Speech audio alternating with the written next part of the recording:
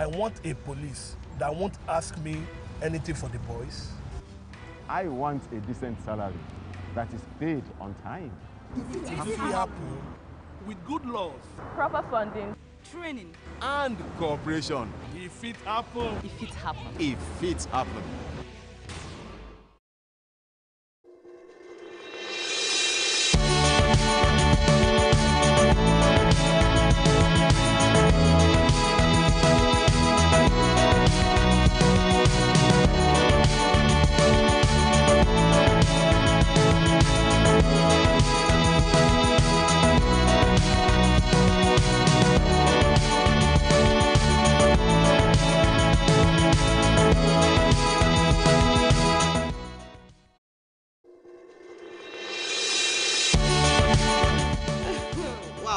Good morning to you. Welcome on Saturday Breakfast Show. This is where we have interesting conversation and of course updating you on happenings around Nigeria and the world.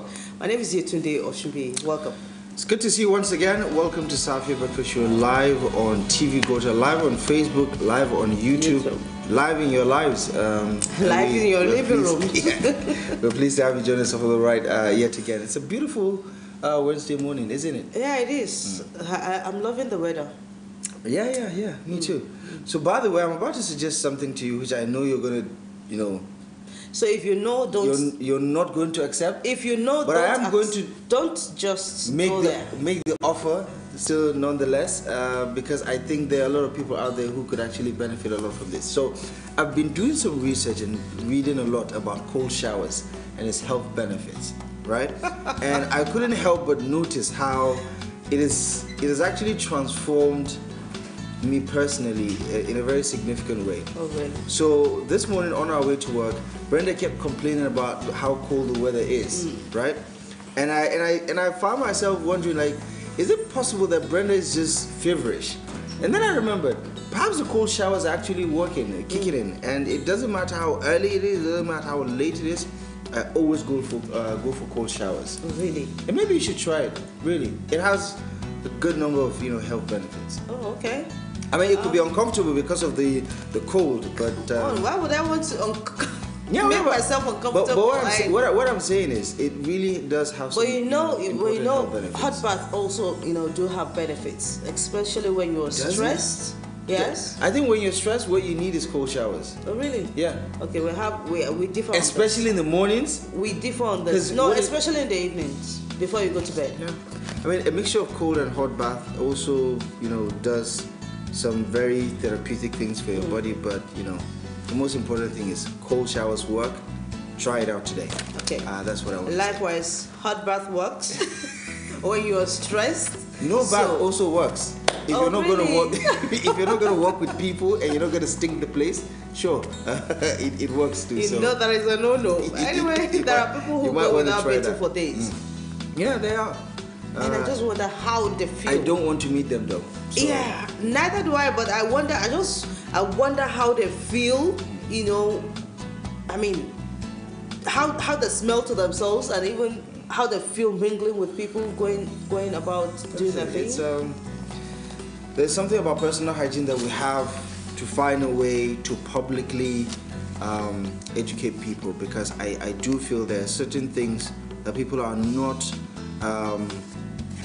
sensitized about, and it's unfortunate that actually these people come from homes where they somehow did not get the orientation that personal hygiene is very, very important. Especially very poor from. I mean, I don't want to be gender specific, but I think generally people should take personal hygiene very, very seriously. Yes. Because infections are everywhere, germs are everywhere, and also I think it just when you're relating with people, when you're dealing with people, you have to consider. And listen, I say cleanliness is next to godliness, so I'm just going to leave it there, because I think that's what most people can relate to. Cleanliness is next to godliness. Most dirty people are not God-fearing people. So you don't want to be grouped in this particular category. So I say they're not godly. I mean, cleanliness is next to godliness. Isn't the opposite the other way? So that's all I'm saying. I'm zipping it up. Anyway, I'm not going to say the next thing I have in mind. Anyway, the cash withdrawal limit situation is getting a lot more reaction from people from different quarters, and I don't know. I still think that regardless of what you do in this country, most like any other country also, people are still gonna complain. People are bound to complain, regardless of how well-intentioned a government policy is, especially at the early stages here today, because people are not susceptible to change as you would love people to be. Sure. Even though people know that change is inevitable, we're not really accepting of it, right? We don't really want things to change that often. Except when we're in a bad situation, we want things to change as soon as possible to a good situation. However, when we're used to doing something, it really doesn't come as a welcome development if we have to change it, especially if there's going to be a level of discomfort with that sort of change. And you can imagine when it comes to financial regulations, the discomfort is going to be very obvious, especially when you're being told that you're going to have very little access or a regulated or limited access to a certain amount of cash that you can hold in in hard currency, in cash. And I don't know. I just feel as if people should find a way to be okay with it, because it doesn't look like from the body language of the CBN or the federal government that they're going to give in to this pressure, this mountain of pressure that's coming in from members of the public.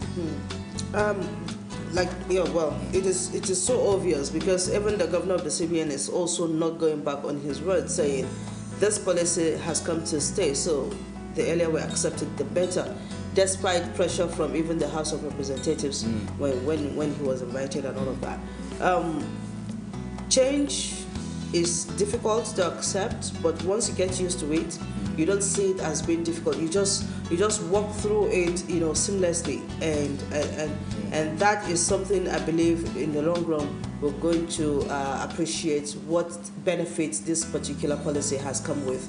But at this point in time, it is difficult for people because we're used to having cash, transacting with cash, and you don't have cash, you feel as if you're sick to a larger extent. I mean, it's one thing to not have cash because you actually don't have money. And so it's another you have. I get you. There's a difference between not having cash and not having money. Right? You can have money and not have cash. But when you don't have money, you shouldn't even be in the conversation about cash. Is that personal experience, bro? I mean, I'm just saying, to be blunt, right? When you don't have money, you don't have it cash, you don't have it in your account. Okay. But when you're complaining about cash, maybe you have it in your bank account, but you need actually the dough, filling it in your hand because you need to use it. Absolutely. Speaking from most people don't have money. Okay. So right. let's not get into that. Agree. No, I'm not going to contend with that. Right. But the most important thing is we need to go cashless, and that is the whole aim of the government. What you still can do your electronic transactions, electronically and all of that, but reducing the amount of cash that goes around that we handle. It's cost effective. And this is what I think a lot of people don't understand. Cost effective in the sense that it saves us money. All the money that we're printing, all the money that you're using, they don't come for free. Of course. Right? You will spend money to print money, yeah. Right? Because there are resources involved in printing money. And that in itself is something that people have to consider. If we're trying to cut down the cost of governance, these are one of those things that we should consider on the metric, right? Because we have to year in, year out, quarterly. I don't know how frequent they have to print it, but I'm very sure as they destroy mutilated notes, they have to print new ones to augment the circle. And also you have to remember, more than 2/3 of the hard currency that we have, I mean the cash that we have in circulation, are not in banks. People have stashed them, and we've seen some of them destroyed because of years of deterioration and things like that. So while those funds were in Bako bags, Ghana Must Go, and every other place that we're stashed in, CBN is thinking of printing new ones so that they can inject it into the system, because there's limited cash in circulation. So we go cashless. We save ourselves the stress of having to deal with all this unfortunate and that would also cut down on the rate of corruption, so to say, because if you're caught with huge amount of monies at home, then you have to, explain. You have to answer questions. Right. But monies that go through your bank account, which of course is monitored and it is, to the eyes of, the watchdogs. I think that is going to also give room for people to be corrupt-free, so to say.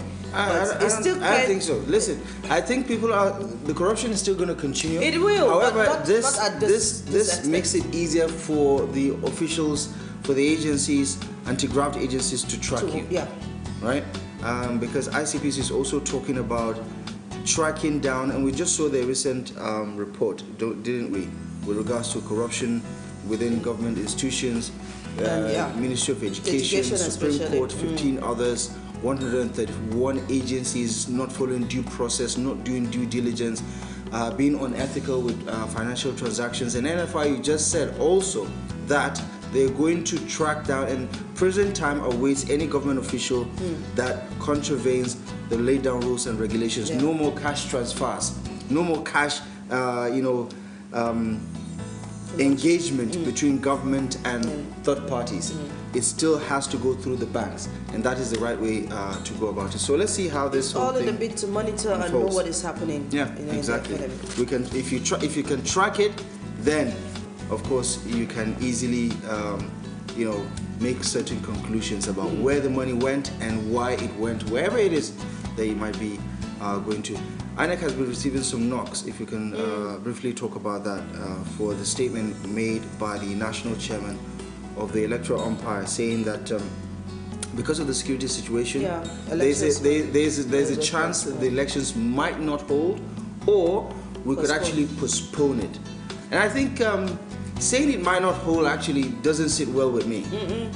Cancellation of the elections, not really. I don't think we should even accept that as a probability or possibility, whichever English you might want to use. Postponement, yes. Postponement also should be a plan B that is not handy. When we should all do other our options possible are best. Explored. Yesterday we should do our possible best to stick to the timetable. I agree. Right? I agree. Because that means that we're very serious about the democracy that we're practicing.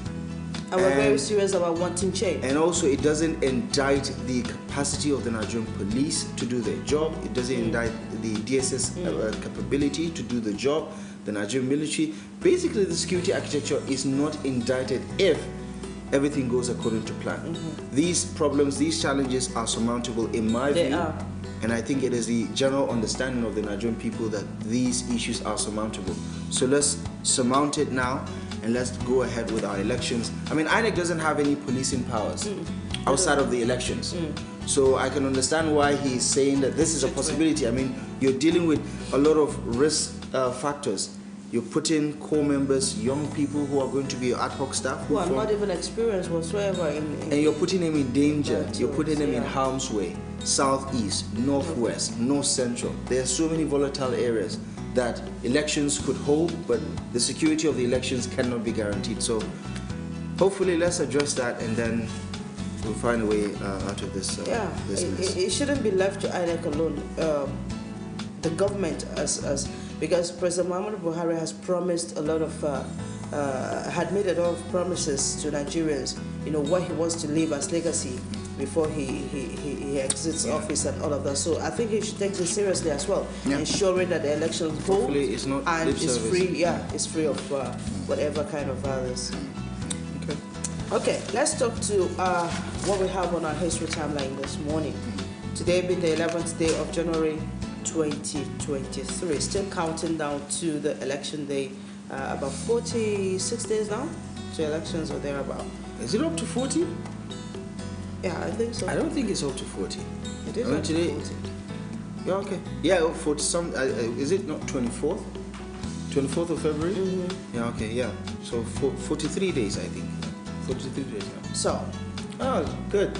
You should give your maths teacher a bonus. Your primary school maths teacher, because this is primary school stuff. Seriously? Yeah. Let's talk to what developments we have on our history timeline. 1964.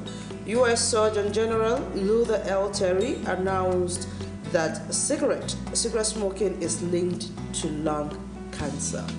Until date, we still have a lot of smokers who have come down with lung problems, and you know what that really means. A lot of people, and despite warnings even at the back of the packs saying not at the back anymore, they're actually on the front of the pack. Yeah, because I can't remember seeing any pack anytime. You know what? So it's part of Western culture where you pretty much choose your poison. Is it alcohol or is it cigarettes? And unfortunately, we as Africans have also accepted and adopted that. And someone made a very interesting post on Twitter this week that I saw. He said there is no record, and I'm not an advocate of weed smoking either. He said there is no record of weed or marijuana or anything else that you might want to call it, Mary Jane, of it killing anyone. Right?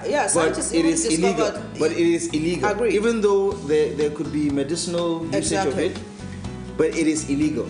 However, not only have we linked cigarettes to lung cancer, there are hundreds of thousands of people dying from it every single year. However, it is not illegal to smoke cigarettes. You can imagine that. So the double standard. I mean, this one, the one that is proven to be a killer, very not harmful, but it's still legal. Legal. This one, not harmful. It could get you high. Don't get me wrong. However, it is illegal, but it doesn't kill you. That is. All right.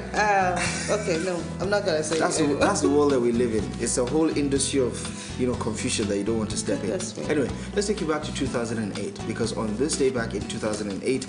New Zealand mountain climber and explorer Sir Edmund Hillary, who with the Tibetan mountaineer Tenzing Norgay, I hope I got that name correct, was the first to summit Mount Everest, and he died at the age of 88 on this day. To summit a mountain means you get to the very top of the mountain.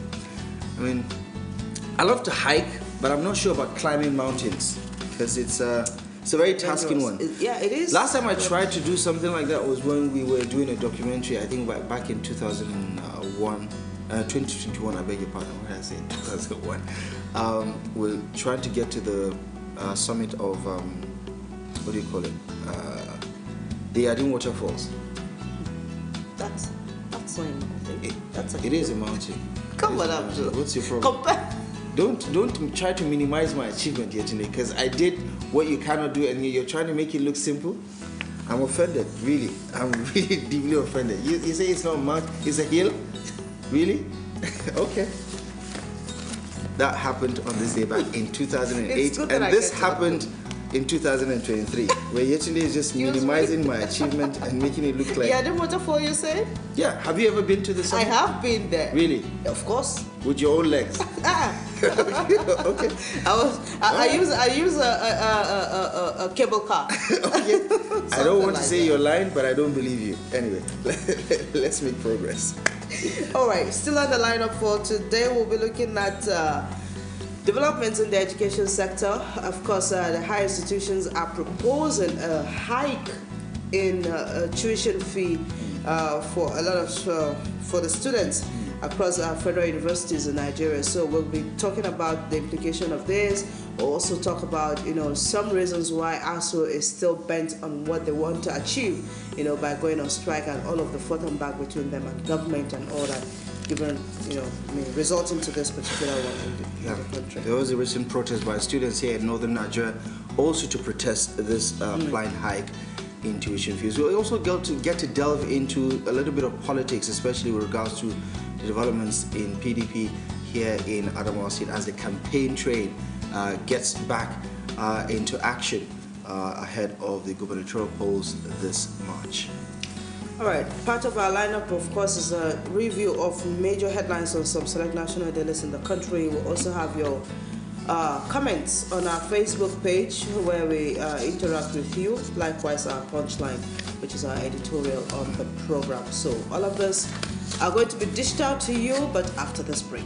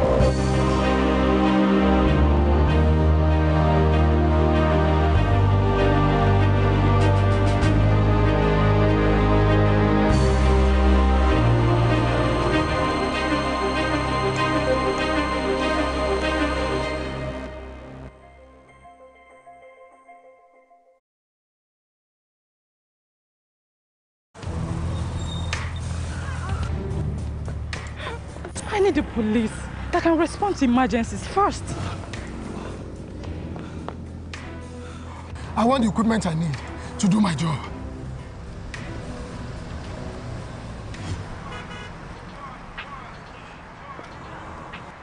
I want a police that won't harass or arrest me for no just reason. I want to be valued for my work, not feared by honest people. I want a police that won't ask me anything for the boys. I want a decent salary that is paid on time. If it happen with good laws Proper funding. Training. And cooperation. if it happen. If it happens. If it happens.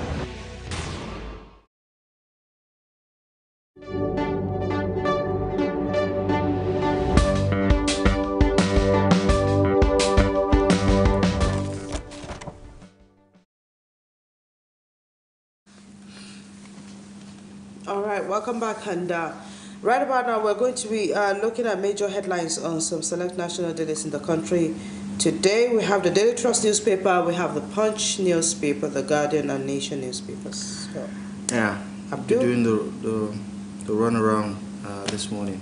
Hopefully, we don't have to say much about some of these things because they are stories that have been developing for quite some time. Of course. All right, let's start off with a look at the front page of the Guardian newspaper for today, 11th of January, 2023. All right, the front page of the Guardian. Some very interesting and telling stories. 2023 elections as insecurity stokes fear.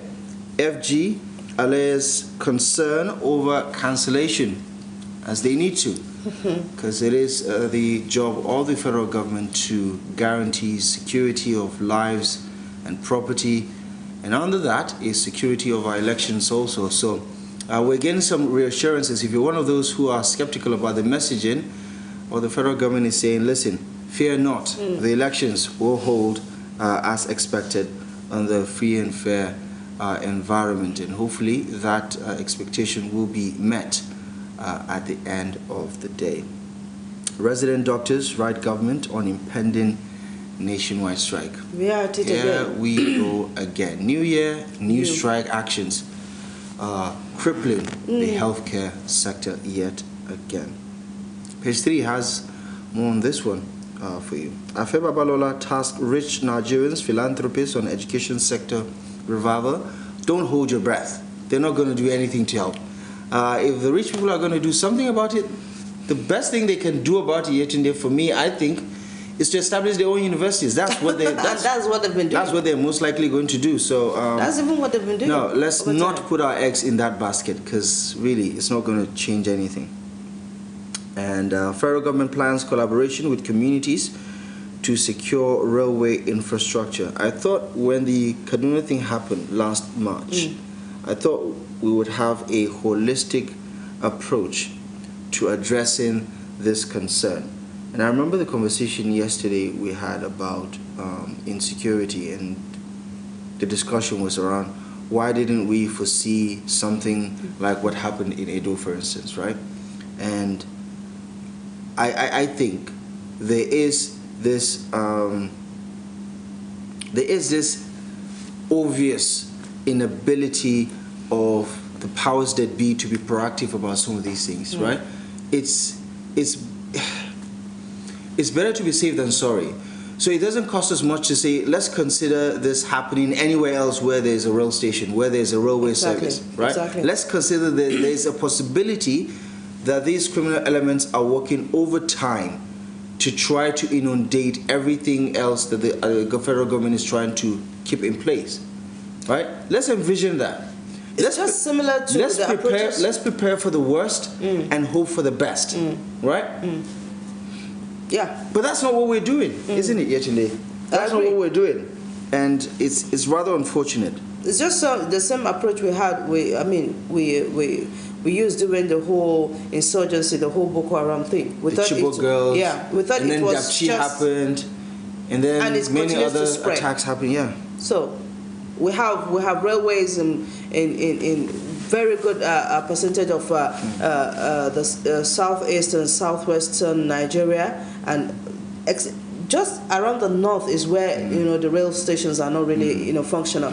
But you go to the southeast, you go to the west, yeah, you still have this railways functioning very effectively. But why don't we really secure them, because they are also means these of collaborations are very important, and I would have imagined that this would have been worked on long before now. I don't know why this is suddenly becoming like a new idea that, oh, we have to collaborate with communities so that we can protect these communities. Let's go back to the front page of the Guardian newspaper. There's this giant basin. This is almost a basin here today. This is not a pothole. This indeed is a basin. No, this is not a pothole. This is at least a pool, and this is an earth dam. At the heart of Lagos. So it's still dry season, but this is a spot on Lagos Abeokuta Federal Highway. This is not funny. It remains flooded. There's a similar nature of how bad roads are in Nigeria. A similar one along I think on your way to Mubi, or before you get to Mubi. I can't remember exactly the community. You almost go. In fact, if you're coming from a distance, you will not see a vehicle that is within that particular road, just trying to maneuver out of that ditch. That's the best description I can give that. And when it rains, it will be worse than this. Lagos is the fifth and you have all these politicians flying that road. Has the fifth largest economy in Africa. A couple of years ago, I still think it is. But infrastructure-wise, Lagos is still a mess. Very, very bad. I mean, all of the developments that you've seen in Lagos is not half of what Lagos needs to be.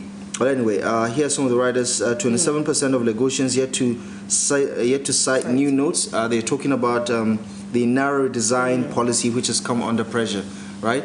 So it says 27% of Lagosians yet to cite new banknotes. I don't know. Maybe they've been hiding in a hole, but most people have seen it. Customers seek 6-month extension on January 31st deadline. Let's get that out of the way. It's not going to happen. 6 months, that's just way too much time. CBN under pressure to extend old note demonetization. Afeshua says subject implementation to evaluation and adjustment.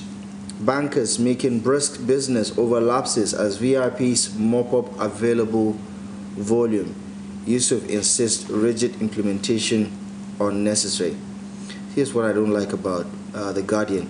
Who is Yusuf and who is Feshwa? Like, we don't know them. So anyway, that is it on the front page of The Guardian newspaper for today. Shall we take a look at the Daily Trust? All right. The Daily Trust is the next paper to look at.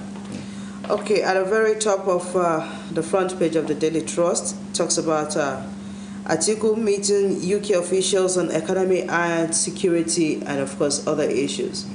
That's the presidential candidate for the People's Democratic Party. Saw him land in UK 2 days ago. Had a meeting yesterday, and I think soon he'll be back in the country. So to continue the tour. Okay, this one says, I have fulfilled pledge to tackle Boko Haram. This is coming from President Muhammadu Buhari, and to him, he has done his best. No, I think it's both yes and no. In the sense, yes, because they're not a threat as they used to be honest, if we're going to be honest about it. And plus, these Chukanos have made a significant difference to the fight. And yes, we're winning. But are they still a threat? I think so. Yeah. Especially in the outskirts of Borno State and parts of Yobe. But yeah, Boko Haram is not what it used to be. But you have the Borno governor also saying, Borno State is as safe as any other place. Not as any other place. Yeah, it's safe to a certain degree, but not as safe as you would like it to be. Okay. Well, in other news, this is talking about brain drain. It says federal government to hire Nigerian doctors abroad.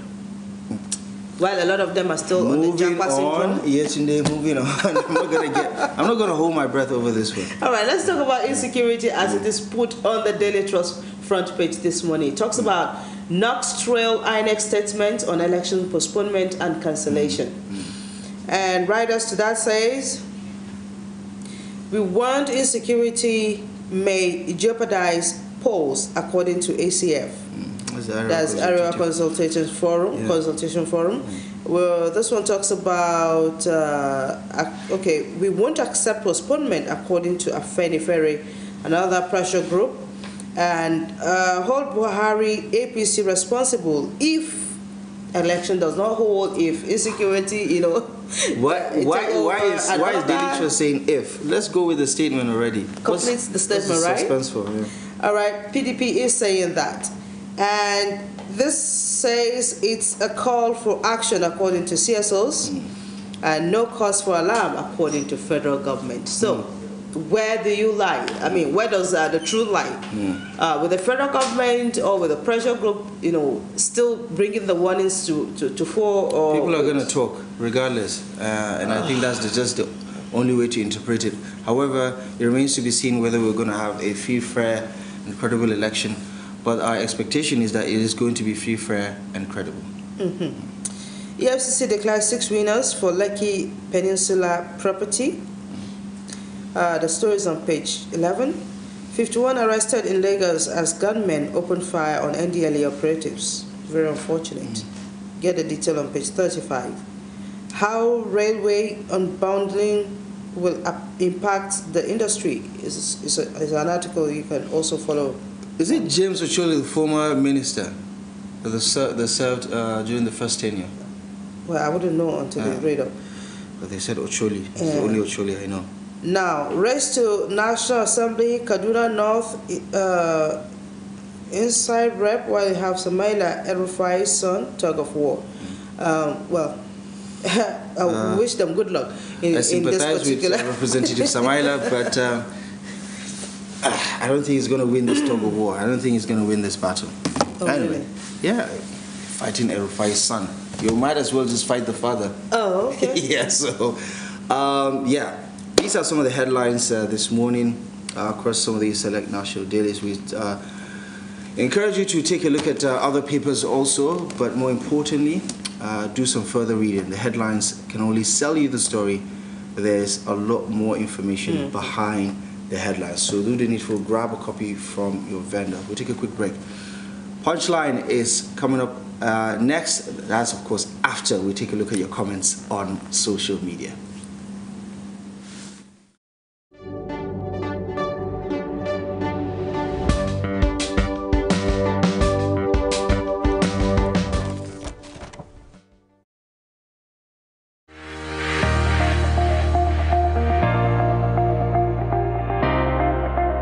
Every day, we are exposed to a variety of information from the larger society and on social media. How credible are such messages? Nobody loves to be deceived. Nobody wants to be fooled. Stop the creation and spread of fake news. Don't be in a hurry to share messages. Verify facts and source before spreading. Fake news is harmful.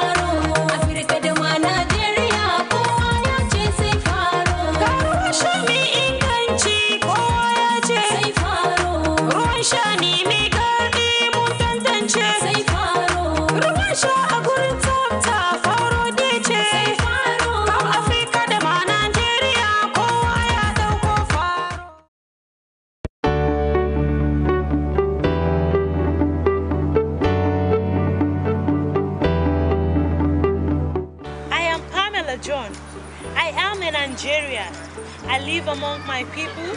I love my country. My religion is Nigeria.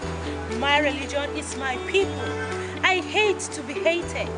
I hate not to be loved. You are my brother. You are my sister. I deserve to live my life free from every hatred. You deserve to also live. Why the bitterness? Why the anger? Why draw a sword? Are we no longer one people? Please, let's stop the hatred.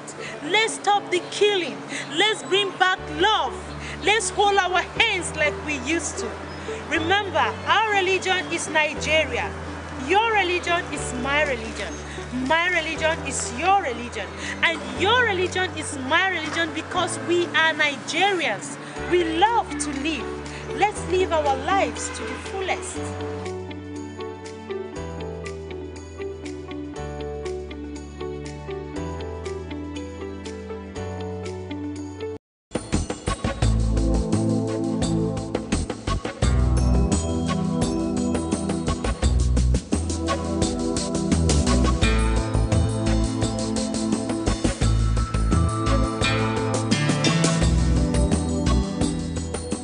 For more on all discussions on Safia Breakfast Show, follow us on Facebook. Visit www.facebook.com/Safia on TV Gotel.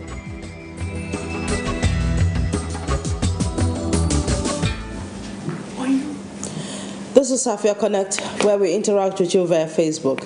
Okay, we asked that you respond to this particular talking point that talks about the reactions of customers to supposed increase in electricity tariff by distribution companies in Nigeria.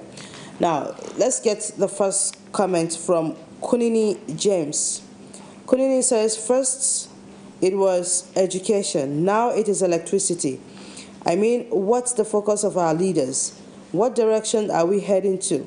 It's a shame this country keeps going the reverse of development. We have enough sunlight to power the whole of Nigeria using solar energy, but the government don't even care. We have enough natural resources to make every Nigerian have a quality life. What are our resources used for? Okay, more questions than answer, but Kunini, you are very right. These are some of the things we have in abundance that should be used in this country to better our lives. Abdulmumuni Aliu says, it is most unfortunate the upward reward is unwarranted since there is no regular and uninterrupted power supply yet. Agreed with that as well. Hakim Abba says, very sad, the companies are operating like we don't have regulators. Well, who do you blame?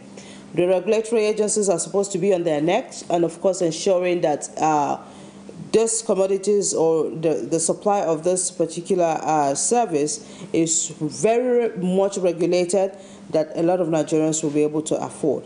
Kenneth Abole Lena says, a very disgraceful and discomforting, he meant to say. So these are some of the comments on our Facebook page.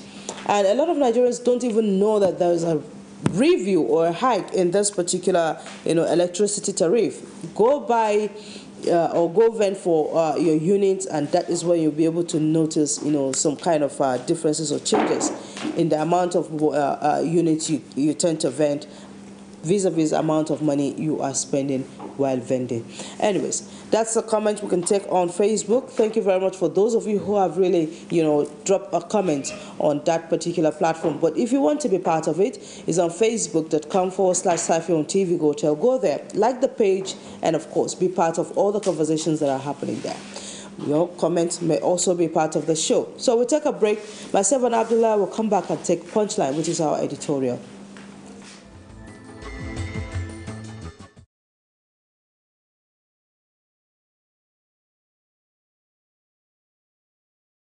This is Ikolo community, and this is Otana community.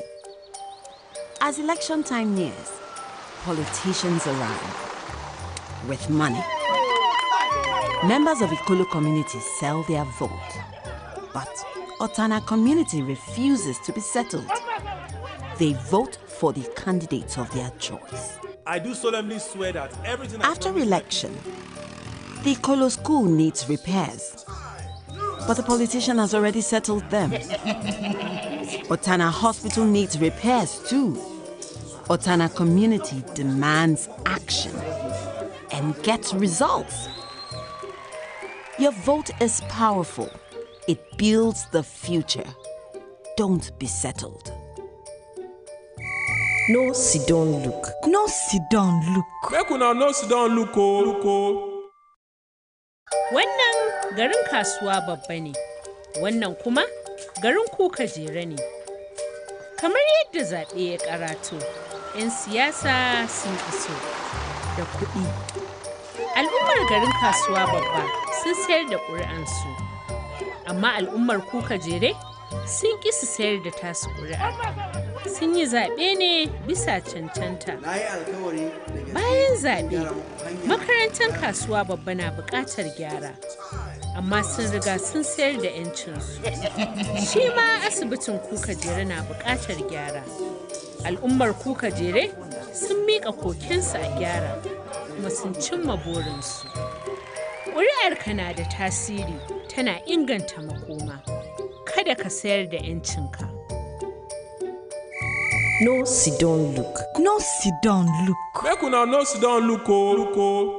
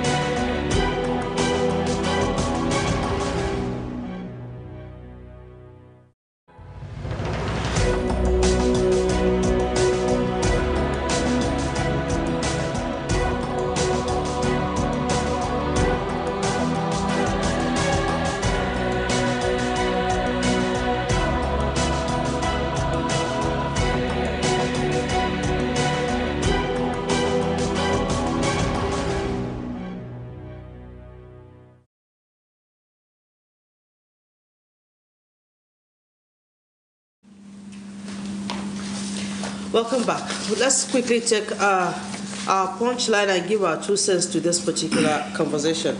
It's talking about what we see, some content on social media, and this one talks about a Nigerian, of course, Nigerians who were outraged by a video gone viral of a man seen smoking a substance suspected to be marijuana and then forcing it into the mouth of a baby girl he's carrying.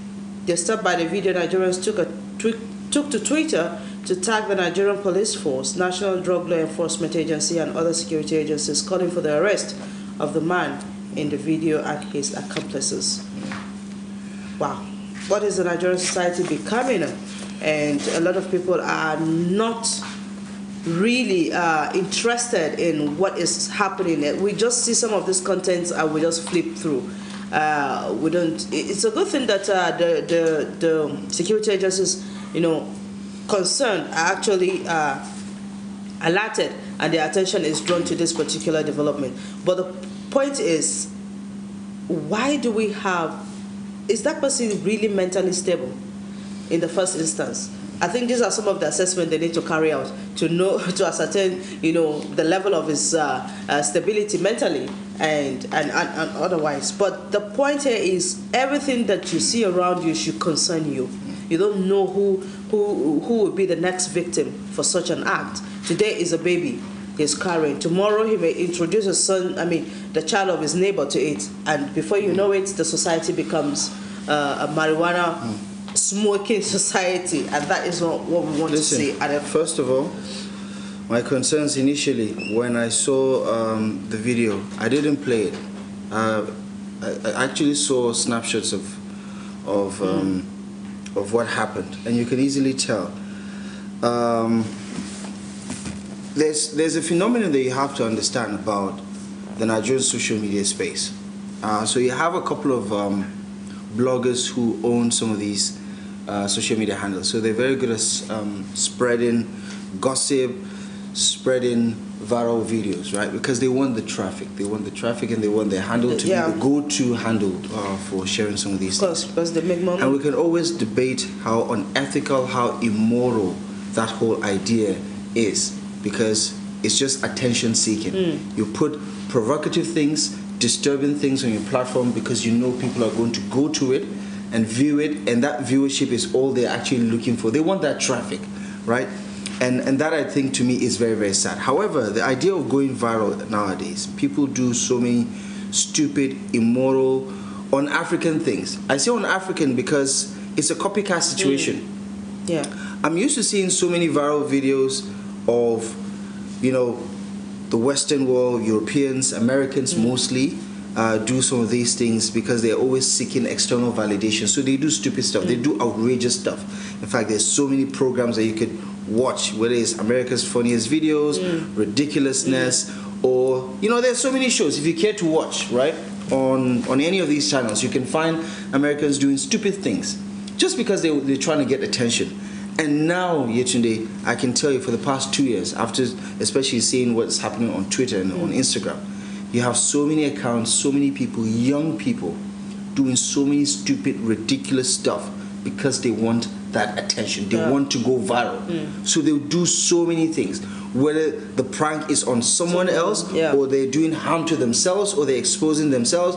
And at the end of the day, you just tend to wonder, when did we get to this place where there's nothing about moral good now? There's no moral compass, and everybody's just trying to get clicks and likes now. That is the end game. To get noticed, to get those clicks and likes, to be the talk of the town. It doesn't matter whether you're the talk of the town. It used to be that if you want to be the talk of the town, try and do something good, right? Maybe be a distinction student. Maybe be the best graduating student, right? That used to be the ideal. And usually when your talk of the town is in a negative way, you've done something really, really bad. And that shame rubs off on not just you, but on your family. So there's that sense of you're trying to protect the name of the family, the name of your community, the name of your clan, the name of your tribe. You're trying to protect those things. It actually used to mean something. Nowadays, for a sick individual to do what he did to that toddler, I wish I can say I'm surprised, but I'm not surprised, because I know a lot of people are really craving this validation here today on social media, that they will do anything. They will post themselves half naked or even naked. They will post themselves doing embarrassing things to their parents, to their friends, and it's really the society that we're living in today. And I just wish they would wake up from this dark reality and realize that we're really harming ourselves. We see... That's true. Do you remember the video of the 13, 14-year-old kids? Yeah. They were going to Lagos to learn... No, not those ones. They were going to Lagos from Delta to learn Yahoo. Because that's what their parents wanted them to do. And do you also remember the story of the 15 or 16-year-old boy that took his friend to a native doctor because he wanted to do money ritual?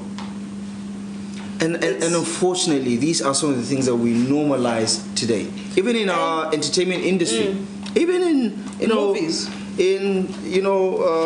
on social media with the skit makers, with the comedies. They're always aligned with things that are despicable, that are immoral, that have really just broken our social fabric as a society. And I almost don't, and that's really one of the reasons why I don't fancy myself in that sort of society, because listen, it's everything, the bar is so low, the bar is so low that you don't consider values anymore. Do anything for the likes, do anything for the retweets, do anything for Insta blog or Linda AKG or Niger Post to repost what your content is, no matter how ridiculous it is, no matter how outrageous it is. You have kids, tattooing themselves and then recording their parents getting the reaction and stuff like that.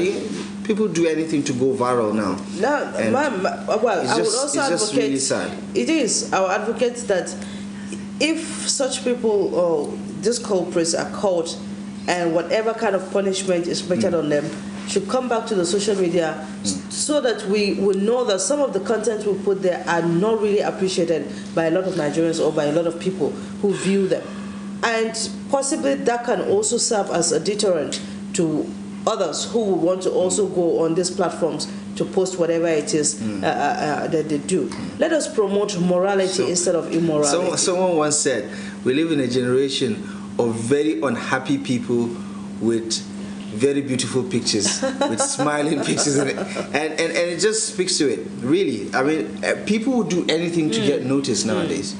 They will do anything to get noticed. And of course, is that lack of being grounded in hardcore values of knowing yourself, knowing your identity, knowing where you come from, and knowing what you stand for. I've seen so many people do so many stupid things in the name of trying to get recognized on social media, and I just wonder every time I see any of those videos, man or woman, I just wonder. I say 20 years from now, if you live to see the next 20 years, you're going to regret doing what you're doing. Very, very well. Because the internet never forgets, Yetunde. It reminds you. You're going to wake up one day, you're going to decide, I'm going to be responsible with my lives now. No. And my life now. And then people will say, we remember all the things they used to do. I mean, aren't you the guy who was dancing at the market, pranking people, doing this, doing that? So it's better you be responsible now to have... and of course... You don't have your past haunting you. God never forgets also. Most importantly. Anyway, all right. That's our 2 cents on this one. We'll be back in a moment with our first conversation on Safia Breakfast Show. So join us again.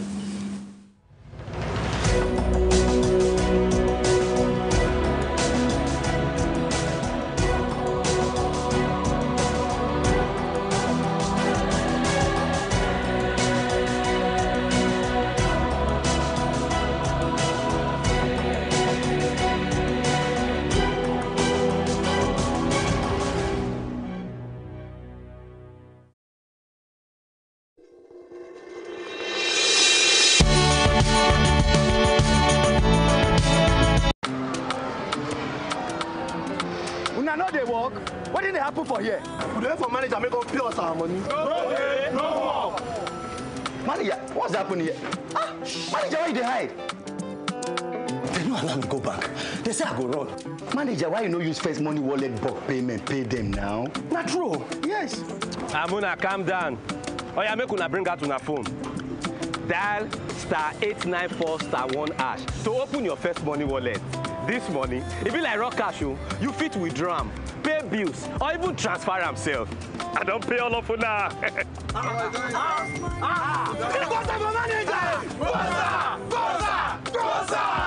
I beg you 5 goza for first money wallet. Enjoy the unlimited life with First Money Wallet. Dial *894*1# on any mobile phone to activate now. You first.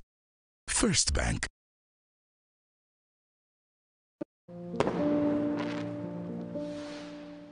My name is Atiku Abubakar.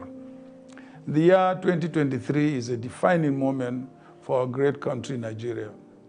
I am inspired by the compelling need to provide leadership that will propel Nigeria to greater heights, to overcome our challenges, and together as one recover and rebuild a united, strong, and prosperous Nigeria. I thank God for His infinite mercies and congratulate all Nigerians for surviving the harrowing experience imposed on our people for over 7 years. Do not despair. Hope is in the horizon. PDP shall make things right again. On behalf of myself, my family, and our great party, the PDP, I urge you to support our noble cause to recover and rebuild Nigeria for a prosperous 2023 and beyond. A happy, prosperous New Year to you all. as one, we can get it done.